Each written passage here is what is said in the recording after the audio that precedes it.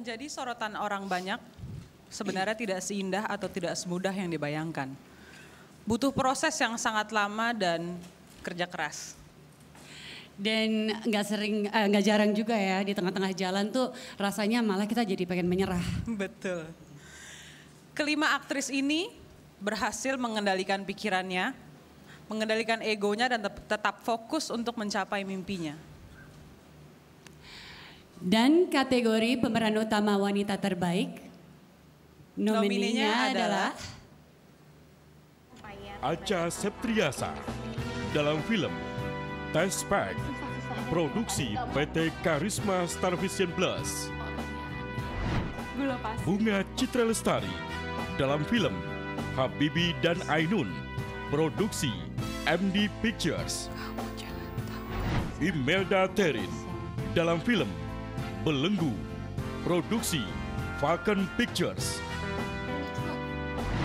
Laudia Cynthia Bella dalam film Belenggu, produksi Falcon Pictures. Prisya Nasution dalam film Recto Verso, produksi Keana Production.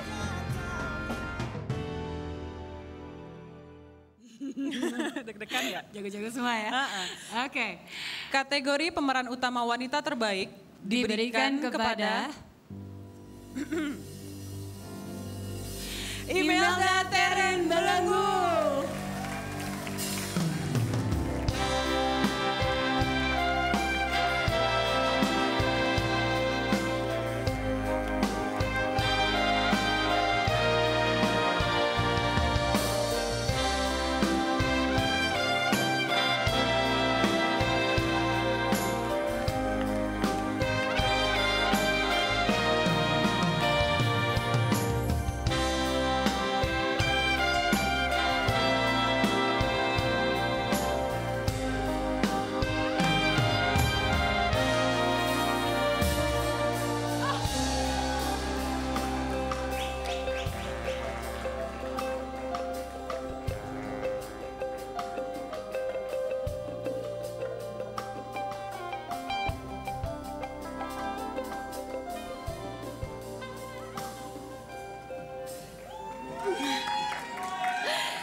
Hampir nggak percaya. Selamat malam semuanya. Untuk terpilih menjadi salah satu nominasi aja buat saya sudah merupakan sebuah kemenangan tersendiri. Bisa diterima di industri film Indonesia, dunia yang sangat saya cintai. Untuk menang, saya share piala ini kepada seluruh cast dan kru film Belenggu. Terima kasih semuanya, Mbak Upi, Bang Ical bisa bekerja sama dengan orang-orang hebat di belakang layar. Mas Iqbal, seluruh kru yang ada di lapangan, Mas Haji Bongka, our coach, dan coach saya Pak Tetet, dan semuanya yang ada di Belenggu, terima kasih. Saya nggak mungkin ada di sini tanpa kerjasama tim yang baik dan proses syuting yang amat sangat menyenangkan dari mulai workshop sampai akhir. Thank you.